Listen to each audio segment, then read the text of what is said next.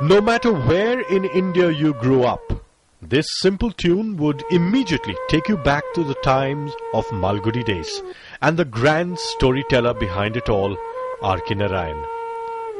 A simple man from a simpler age, whose literary works continue to weave technicolor emotions in the hearts of his readers. Born the 10th of October 1906 in Madras, Narayan spent his early childhood there with his maternal grandmother, studying for 8 years at the Lutheran Mission School and the CRC High School. He would go on to obtain his bachelor's degree from the University of Mysore and begin his career in his father's footsteps as a school teacher, later quitting when the headmaster asked him to work as a physical training master instead.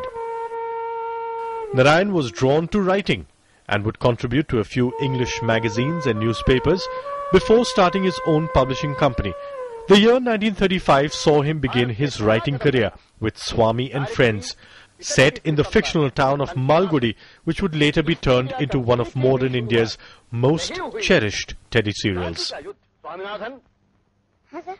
Bharat में अंग्रेजों ने पहला कदम कहां रखा? Malgudi sir. शांत रहो, शांत रहो।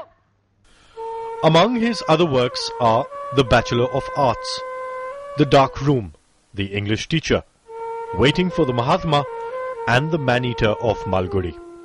R K Narayan was presented the Sahitya Akademi Award for The Guide in 1958, which was later turned into the Bollywood classic by the same name. He was conferred the Padma Bhushan in 1964 and nominated to the Rajya Sabha in 1989. R K Narayan passed away in 2001, but continues to weave magic through his stories and his characters.